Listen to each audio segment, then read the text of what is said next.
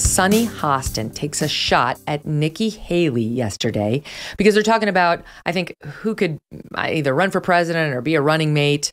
And somebody throws out Liz Cheney. Of course, The View is going to say she could be the Republican. Liz Cheney, sure. Or Nikki Haley. And Sunny Hostin takes that discussion here. Listen. I think that Nikki Haley was an incredibly effective governor of South Carolina. A lot of people don't go by their actual real name. What is her name? I believe it's, I don't want to mispronounce it. It's Indian, but her background's Indian. Doesn't necessarily, I think if she leaned into... A ton of people don't go by their color name. I wouldn't be shocked that as an Indian woman growing up in South Carolina at that time, she actually did to avoid prejudice. So I just want to be careful about critiquing her for going by the name she's always gone by. There are some of us that can be chameleons and decide not to embrace our ethnicity so that we can pass. Sunny, I don't think that's fair. You go by a different name. Yeah, I didn't want to be the one to say it. But most Americans can't pronounce Asuncion because of the undereducation. But I think hard to say. Oh my God. The hypocrisy is just unbelievable. I saw you touch your head, Duncan. I want to go in on this one. So number one, Alyssa Farah, who we all know is a horrible rhino who would sell anything for cash. Anything in the store is available for cash. Of course, she's not an effective Republican communicator because she said straight up a lot of people go by different names. Nikki Haley is her legal name. It's on her birth certificate. All right. Yep. So that's point number one. Number two is, as they pointed out, Sunny doesn't go by her actual name. I don't know. That's because Americans are too dumb, Smug. Did you hear that at the end? Being like, that's why the clip is so perfect. South Carolina's a red state. Of course, the people that are racist. Who the hell?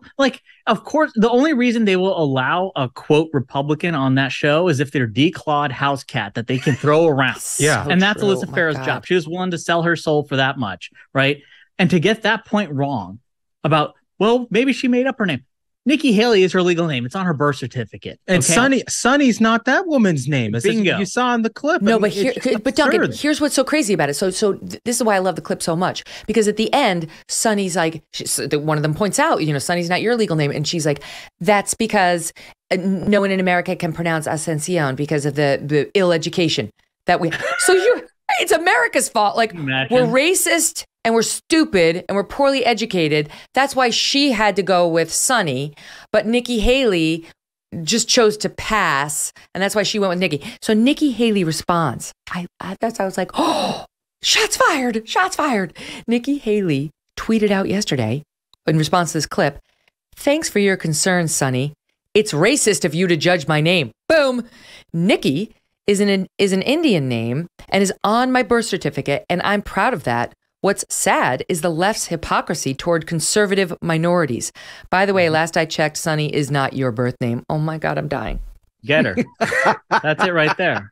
It is just remarkable lack of self-awareness for this woman, Sunny, whose name is not Sunny, to be critiquing Nikki Haley, whose name is Nikki, for not representing her culture. I mean, just incredible. But in case that wasn't sort of the coup de grace, the segment was ended by Whoopi Goldberg, whose birth name is not Whoopi Goldberg. No. I mean, this whole thing is just absolutely amazing. It's like a perfect storm of hilarity. Nor is AOC. Right? AOC is Sandy. You could not right. You could not even write, if you were in the writer's room of SNL, you couldn't write this skit and get it on the air. They'd say, this one, there's no way this is real. How do they, I mean, honestly, I mean this sincerely, and I guess people do watch The View, which is amazing to me because it's like you get this level of intellect on a day-to-day basis. Yeah, that's got to be doing something to you, right? But like, how does this show persist in a way that like producers and everybody else are like, good point, ladies. This is really extraordinary content. Thank you. Or do they just not care? I mean, you tell me, Megyn, because you have way more experience in this line of work than we will ever have. How can they look at that and be like, well, this is a solid product? It's like, first of all, they're hearing their own politics reinforced. So they're like, yeah, right on. Yes, killed it. Knocked it out of the park. So that's the entire producing staff there. Is on the team of Sunny and Whoopi and Joy Behar. So they love it. And then secondly, it's like 11 o'clock in the morning and there's shit on. So it's like, you're good. Like, what are you up against? Absolutely nothing. You're fine. Don't worry. You don't have to worry about ratings. This is basically a place filler till we get to the content that we actually care about.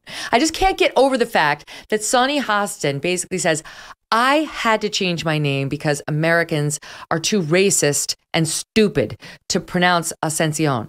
But Nikki Haley did it because she's some scumbag minority trying to pass as white.